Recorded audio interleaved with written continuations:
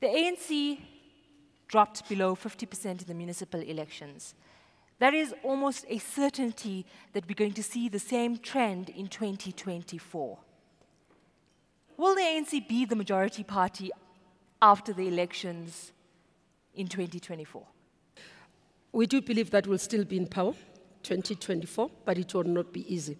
The reflection by the president is what we always do. You'd remember, over years we do what we do, an analysis in terms of strategy and tactics, repositioning and analyzing where we are in terms of balance of forces as the organization. The last report you'd remember is the diagnostic report that was presented by then Secretary General Gwede Mantashe.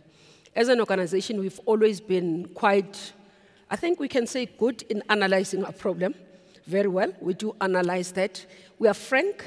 Very few of the organizations that exist, political parties in the country, become as transparent as the ANC does, where we are able to openly say this is where the problems within the ANC is and share that with the public. We do this responsibly because we understand that we're the party that is in government. And therefore, as we're saying, what happens in the ANC spills into the society, and therefore the accountability and transparency is there. That's why you find this information openly in the public.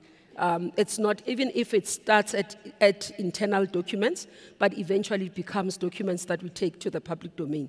Hardly many parties will find that. How do we say that we'll remain in power? It's because of the issues of recognizing where the problems are. Yes, years of corruption have been a problem, and that's why they're addressing them.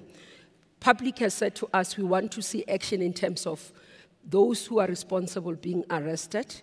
We don't have to put political pressure to the law enforcement agencies, but we are happy to see that a conducive environment has been created for them to do their work and to do it without fear or favor.